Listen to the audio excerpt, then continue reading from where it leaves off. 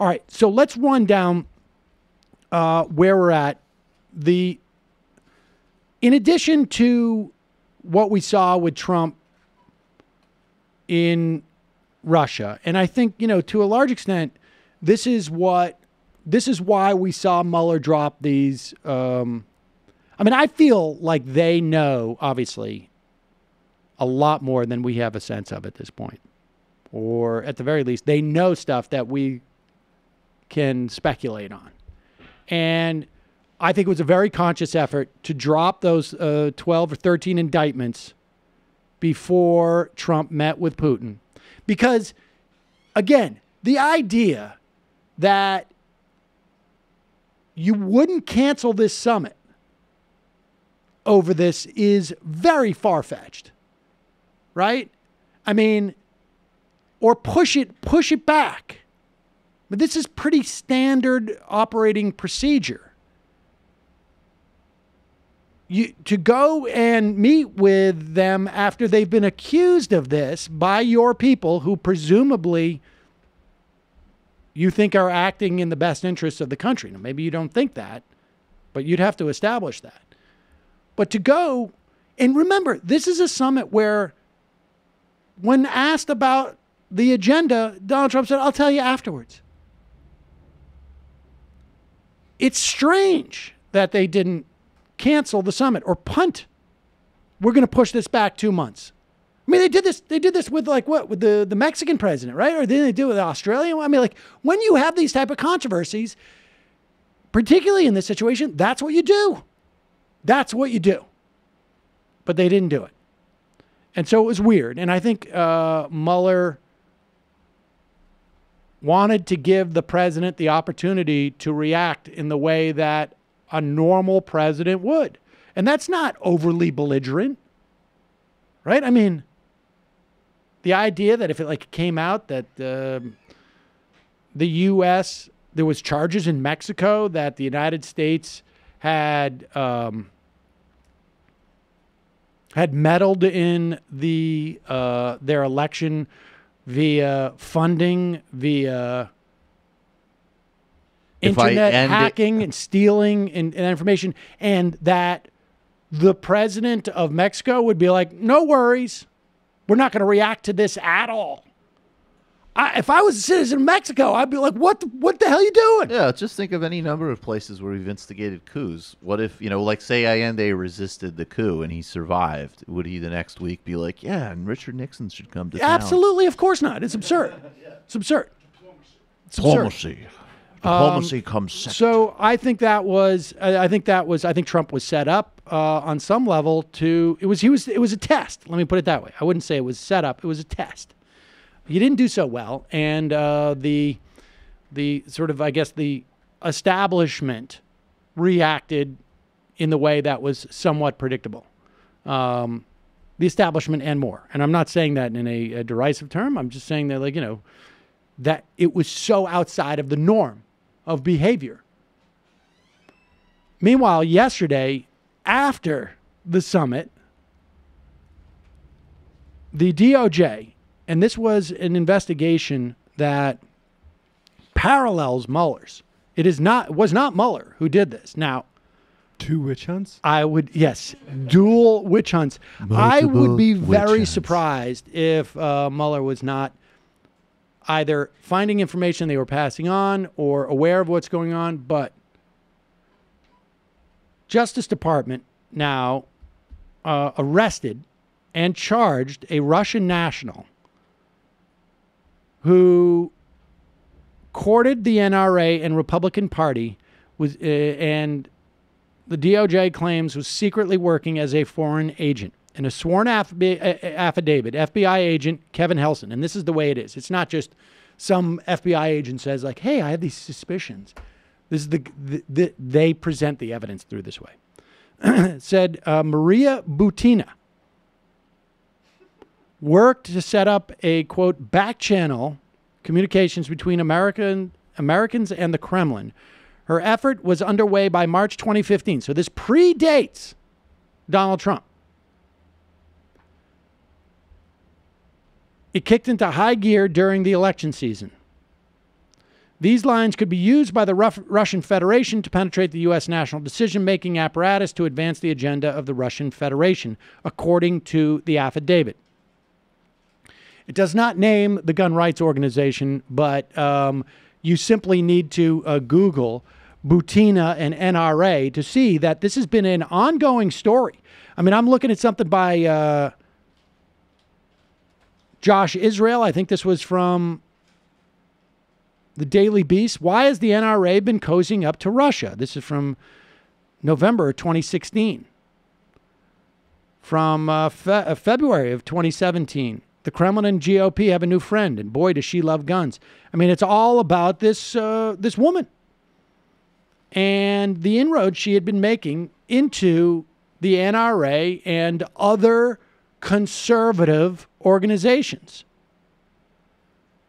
Butina's apparent supervisor is the Russian Senator Alexander Torshin, who also spent years building relationships in the NRA.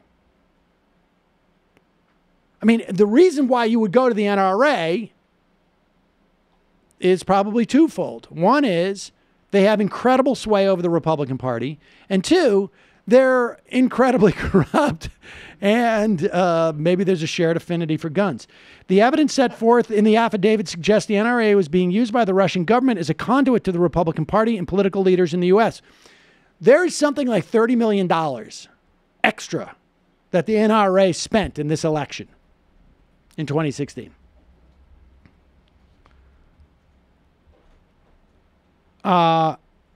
She is a lifetime NRA member. She attended the NRA's 2014 yearly meeting as a special guest of the organization's president. This is a woman who is in her mid-20s. Her organization that she, I guess, built, I don't know, paid for David Clark for travel and accommodations. At that same NRA meeting. Butina's influence operation was underway in March 2015, according to the affidavit, when she emailed an American with a proposal called Project Discretion Diplomacy. She predicted that an unnamed major political party, which we know is the Republican Party, would ascend to power in 2016. The American responded with advice on how to cultivate relationships in that party, as well as a list of Americans she should get to know. You have already met all the Americans necessary to introduce you to everyone on that list. Now, this guy, I believe, U.S. person number one, appears to be Paul Erickson. He is a longtime Republican insider who claimed to be an advisor to the Trump transition team. He connected her with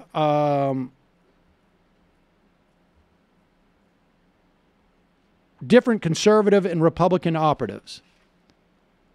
A person who spoke with Butina told the Daily Beast that she had several meetings with Representative Dana Rohrabacher, who you will recall was the subject of a joke that was not supposed to leave the Republican caucus when Paul Ryan said that the only two people I know are paid by the Russians are Dana Rohrabacher and Donald Trump. Getting on the square. Rohrabacher did not immediately respond to a request for comment. There's pictures of her hobnobbing with Scott Walker, with Wayne LaPierre, with former NRA head David Keene. Butina had help, like I said, from at least one American in her effort to build back channels between top Republican Party insiders and the Kremlin.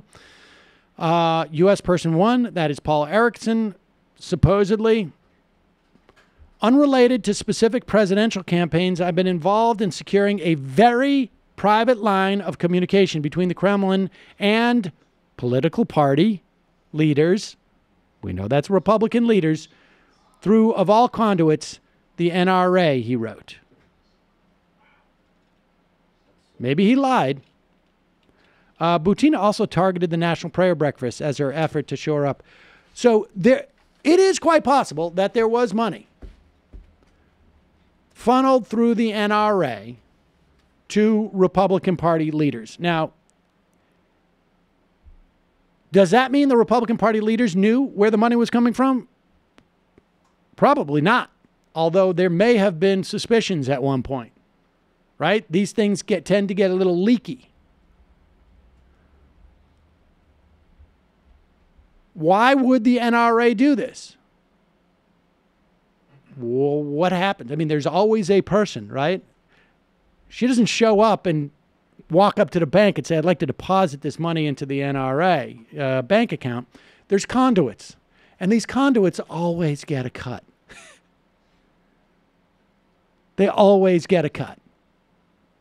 And so the answer is an organization that is incredibly mercenary to the point where they will promote the sale of weapons that kill toddlers every single day in this country. Do you find it hard to believe that someone would take $30 million if they can get a 10% cut? No, it's a win-win. It's a win-win-win. 3 wins. Winner for the payer, winner for the conduit, winner for the person who gets the money. See, not everything's a zero-sum game. That's right. There's This is not a zero-sum for everybody to benefit. Everybody benefits. Everybody. Everyone gets a taste. Look, this, and Butina, then the question is, like, what's the relationship with Donald Trump? Is there any relationship to the campaign? We don't know that yet, although here's an interesting video. Oh, did you get it? To check your IM. I thought this was on the list here. No.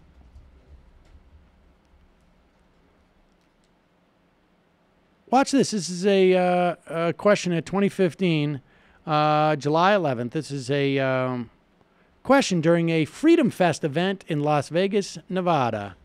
And here is, on CNN, the voice of Maria Butina, who has been arrested and indicted. I'm visiting from Russia, so my question... Putin. Good friend of Obama, Putin. He likes Obama a lot. Go ahead. My question will be about foreign politics. Okay. If you would be elected as a president, what will be your foreign politics, especially in the relationships with my country? And do you want to continue the politics of sanctions that are damaging of both economy, or you have any other ideas? Okay. Obama gets along with nobody. The whole world hates us. You know, it's an amazing thing. You look at Mexico. They hate us, they hate our leadership, and yet they're making a fortune. China hates us. China is building ports in the South China Sea. We could never do a thing like that because we'd have to get environmental impact statements, okay? So we don't. I jokingly said to a friend, do you think they got an environmental impact statement when they did it? So China hates us, and yet they're making a fortune. Everybody hates us, and yet they make money with us.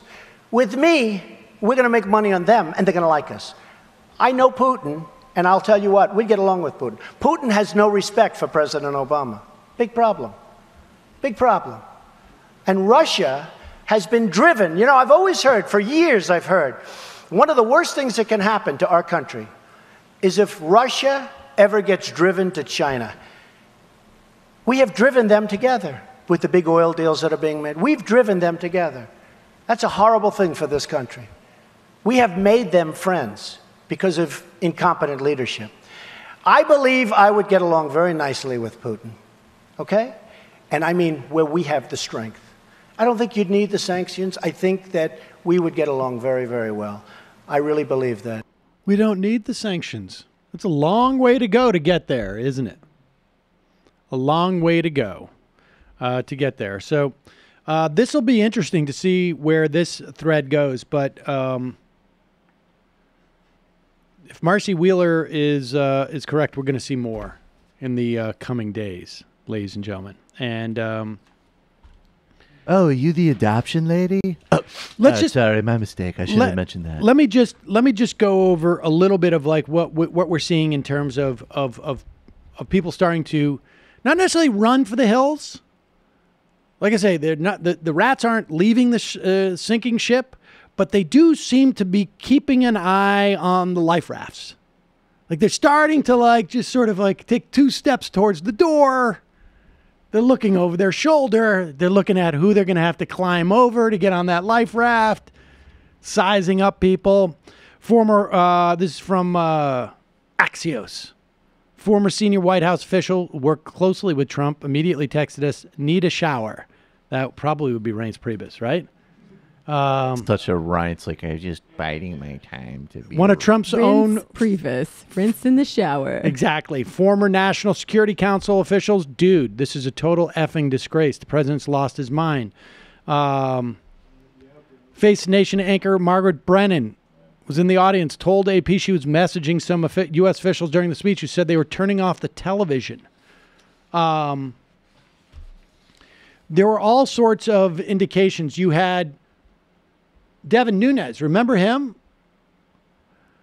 He says yesterday in the afternoon, when was this? He said this yesterday. Oh, no. Oh, the night before. Yeah. The night before he meets with, when it's clear that Trump is actually going to meet with Putin. Nunes says, and this is written first by the Washington Examiner, right? So this is going out. They're sending their leak out to their guy.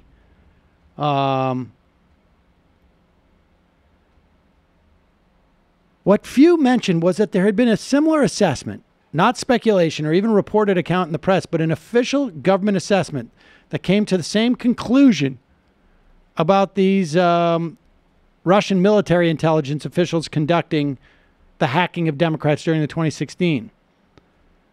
The assessment was on the House Intelligence Committee's report on Russian active measures, sent to the intelligence community on March 22nd, released publicly in a heavily censored form on April 27th. This is like what Nunes was his insurance policy, right? It's pretty clear if you read the indictment and you read our 4 findings in Chapter 2, even with our redactions, you get most of the indictment. House Intel Chairman Rep. Devin Nunes told me in a phone conversation on Sunday, running for the hills, folks. If you didn't have redactions, you get more than what's in the indictment, except for the Russian names. This isn't looking good. Can I testify against my kids or Jared or something? Exactly. I would love to talk to Mueller about this grand conspiracy that I was manipulated. Exactly. Nunes is really getting out there. Hi, my name is John Miller. Yeah, hi, the this president is John would like to Miller. point out, he's been saying this has been going on all along. The president knew it was happening, but the president has been being a double agent to expose the crime the whole time, and he's ready to come forward. He's ready to come forward now. This is John Miller. The president's super upset about what's happening to America, and he's ready to blow the lid off of the criminal actions of his family. It's sad, but necessary. It's full immunity. Full immunity. I mean, so we're seeing to see Devin Nunes, honestly, though, to see Devin Nunes, the guy who jumped out of his car with his aide in the middle of the night and literally sprinted to the White House to get Donald Trump information on what testimony was going on, is now coming out and claiming that he oversaw a process that had basically, found this stuff about the Russian hacking and trying to promote that now is indicative of like them being aware that the jig may very well be up. Now, understand this. They're not going to impeach him. No. They're not going to impeach him. They won't. They're going to just try and basically play this out until the fall.